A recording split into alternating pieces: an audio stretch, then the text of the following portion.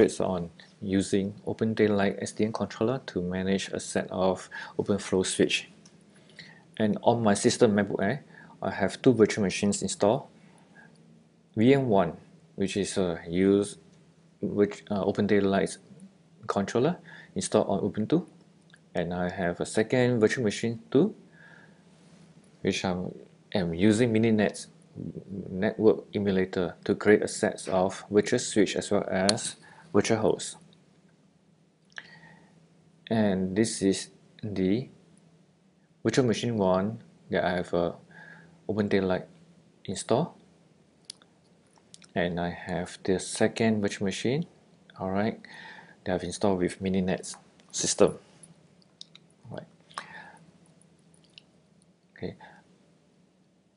I will telnet or SSH into the Mininet.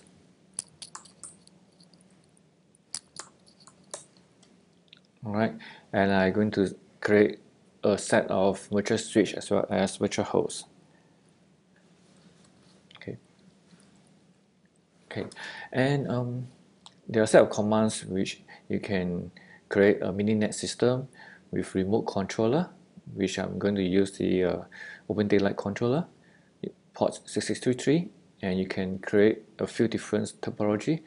I'm going to use linear switches. That means I have 2 or 3 switches that I can connect together, alright, consecutively, and each with a virtual switch, a virtual host connected to the switch.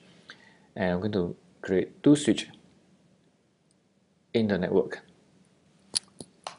Alright, as you can see, I have H1, H2, the host, S1, S2, that's a switch. Okay, and how does this switch and host are being connected? Okay, let's take a look at the network. Okay, I have the host 1 connect to port Ethernet to the switch 1, Ethernet 1.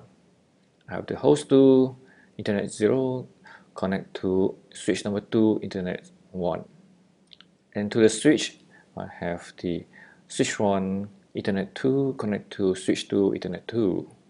Alright, and this is how the network looks like. Alright, without the third switch created. Alright, and to see what's the IP assigned to the host. Alright, so this is the host, and to check out if I can ping from host 1 to host 2.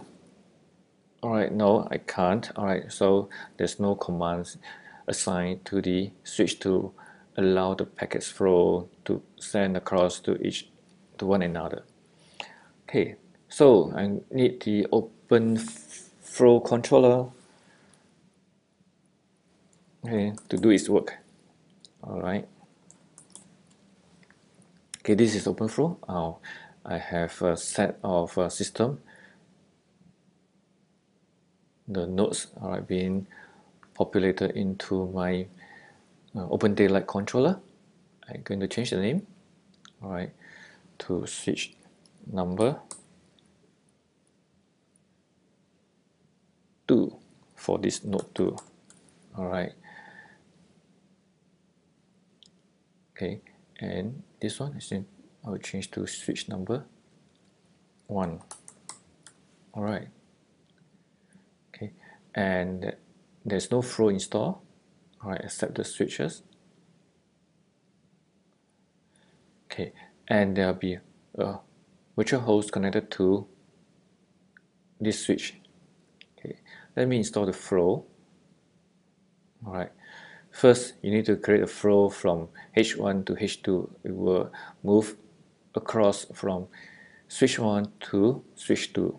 Alright, so H1 to switch 2. Alright, and this will be executed on the switch number 1. Port for the host connector is Ethernet 1.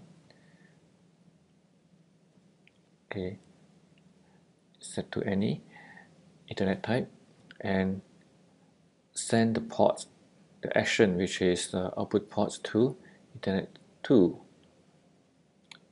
Install flow, right, and when the flow reach to switch number 2, 1, 2, host 2, alright, and this will be executed on the switch number 2 port sent from 2, Ethernet 2, Ethernet type, and we alright, as you can see, there are various filter options, attributes you can define, okay, on the flow. Alright, back to the host 2, install flow. Now I need to also create the commands for the other direction. Alright, install flow from host 2 to switch number 1. Execute on the switch 2. Alright, Ethernet 1, and you will output to port Ethernet 2.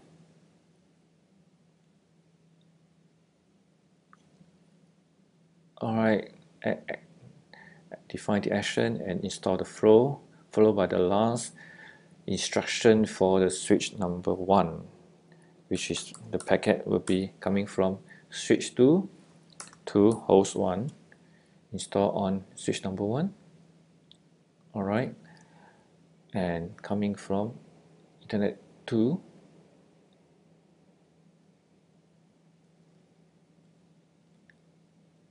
okay, copy to send to ports, output ports of Ethernet 1. Alright, so install flow. So if you have multiple switches in between, alright, where the packet need to send across, you need to issue the instruction, right, from the controller to the OpenFlow switch. And let's take a look at the flow right now. Can I ping? Yes, I can ping across from H1 to H2 as well as from H2 to H1. Alright, that's it. And let's take a look at the OpenFlow dashboard again. Alright, to see. Okay, so for every packet that reach the OpenFlow switch, right, the instruction is to allow the packet to go through. That's the action, and you, at the same time you do a packet count, right?